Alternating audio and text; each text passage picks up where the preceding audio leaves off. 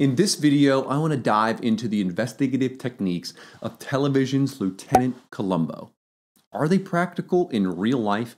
And what detective skills of his can you add to your repertoire? That's next.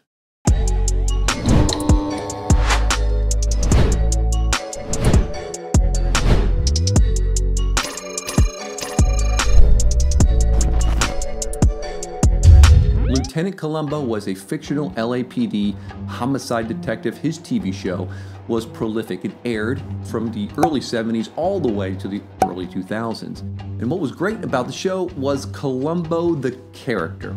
Everything else revolved around him.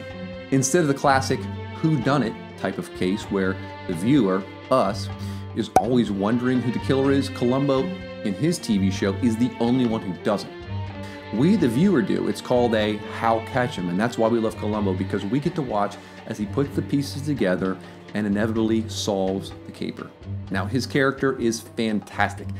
His classic move is to play the fool all along. His friendly demeanor, gruff exterior, complete with wrinkled raincoat, chewed up cigar, uneven tie, coupled with his circuitous train of thought, takes his suspects off guard.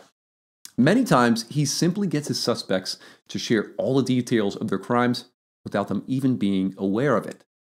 Sometimes he just annoys people to death with his questions. And all the while, he's been deducing who the actual criminal is from the get-go. And then he ambushes his targets with his hidden powers of observation and deduction. Pure genius. Before we get into how we can implement a few of his tactics, let's take a quick step back and look at the art of interrogation and interviewing. You might argue there are two generally accepted ways to interrogate someone. There is the confrontational way and a non-confrontational way. And when you think confrontational, think, as the phrase suggests, being a little bit more aggressive, getting face to face with your suspect, isolating them, using forceful mannerisms, and even lying to elicit a confession. You've probably seen this in classic good cop, bad cop movies, but it's not as intense as what you might have seen in that movie The Dark Knight, where Batman is face to face with the Joker. You're not sticking him under a heat lamp or not punching him in the face like the movies. But if you watch the documentary Making a Murderer on Netflix, detectives employed classic confrontational techniques. The Reed technique, to be specific. And the interrogation tactics employed got the confession out of Brendan Dassey. And despite this technique eliciting genuine confessions in countless homicide cases, in that documentary, the technique is actually used to potentially coerce the suspect in violating his constitutional rights. But on the opposite end of the spectrum, there are non-confrontational tactics, trainings like what Wicklander-Zlowski offers, employing tactics like psychological or social engineering ploys to elicit a confession, not one under duress. Rather than being straightforward, this tactic arrives at the conclusion in a circular method, and it's a preferred method for loss prevention and non-law enforcement professionals. Non-confrontational tactics would be an example of what Columbo uses in detective work.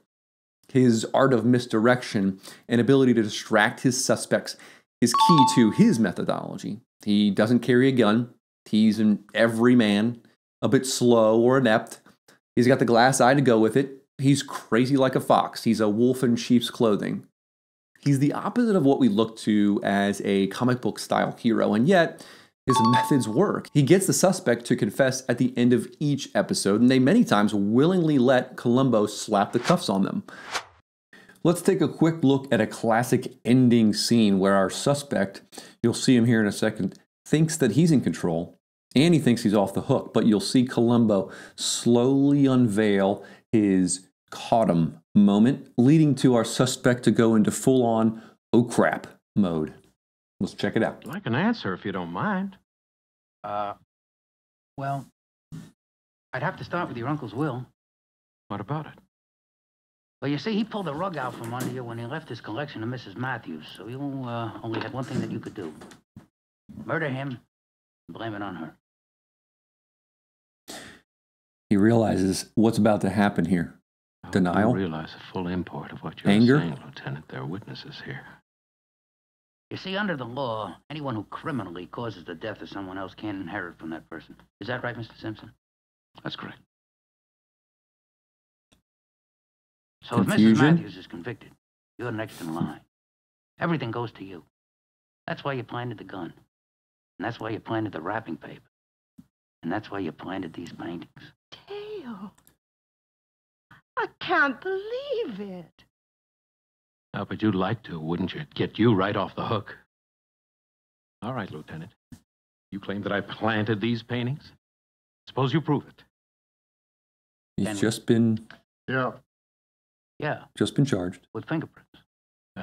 Sorry to disappoint you, Lieutenant. Fingerprints won't help you at all. My fingerprints are all over those paintings. My uncle and I unwrapped them when they came back from the exhibit. I told you, didn't I? I told you myself. They're covered with my prints. Thought he No. cleaned up his mess. We're not looking for your prints. Oh, What? Do you remember the time that I was in your apartment and you came in with some paintings? And you said that they were watercolors and you wanted to evaluate them? great acting And here. remember, I wanted to see them and you wouldn't let me? And I even touched them? Incredulous. Yes, my fingerprints are on those paintings. Now, if Mrs. Say what? Matthews is guilty, how could my fingerprints get on paintings that she stole? Got him.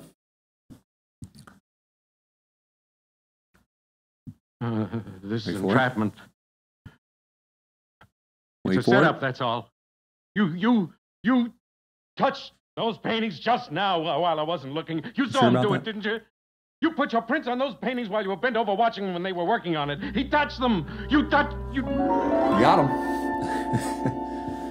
Great acting there. Great moment. So, how can you employ non-confrontational tactics like this in your interviews, or even when simply trying to obtain some information from a source? I think playing dumb is a great tactic. Easy for me to play that part right. But from my perspective, using the words "I don't know" can be valuable. If you're on the phone with someone and trying to track someone down, you might be honest and say, "Look, I'm a private investigator. I'm calling from Ohio. You're in California. I'm trying to locate someone and I don't know where they are. Your number came up as someone who might know. Can you help?" You'd be surprised at how this simple technique works well. If they don't help, move on. But if they get hostile, your spidey senses will probably kick in and you'd have reason to be suspicious. Follow that trail. Columbo does this kind of stuff to extraordinary levels. His suspects often volunteer information simply because they want to help. Most people I've found do. So the next time you're out on the chase, add Columbo's tactics to your tool belt. Instead of going straight at the target, beat around the bush a little bit. Play the fool and let someone's good nature and need to talk come out. Oh, and just one more thing. If you want to know more about investigators like me, click on the videos in the next screen, or if you want more tactics on how to be a better investigator, click the Reason You Got Burned series playlist on the next screen as well. Plenty of ways to up your game as an investigator. Till next time, I'll be watching you.